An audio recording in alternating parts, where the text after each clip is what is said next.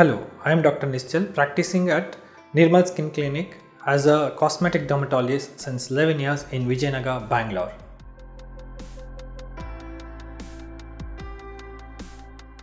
Syphilis is called as a great imitator. So it imitates a lot of various conditions and hence it also presents with varied clinical manifestations.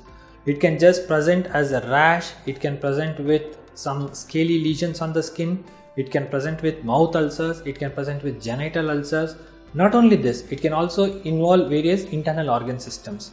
People can have swelling of the liver, spleen, they can have swelling in the brain which can give rise to convulsions, that's what commonly people recognize as fits. Sometimes they can step into coma. So syphilis is one condition which can present in varied methods and it is very important to recognize that one. However, how can a common man recognize syphilis? See, syphilis is a sexually transmitted infection, and when there is a history of contact from a non-known person, if it's not a monogamous relation, then any rash on the body or any ulcer on the genitals or any discharge has to be checked for syphilis infection.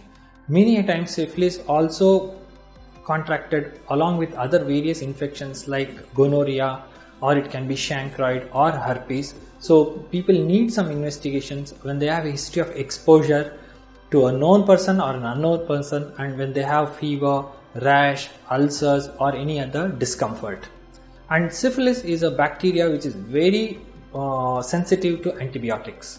However, all antibiotics do not work for syphilis, and we have a set of antibiotics which are specifically preferred for treating syphilis. And if treated properly, syphilis can be completely cured without any complications.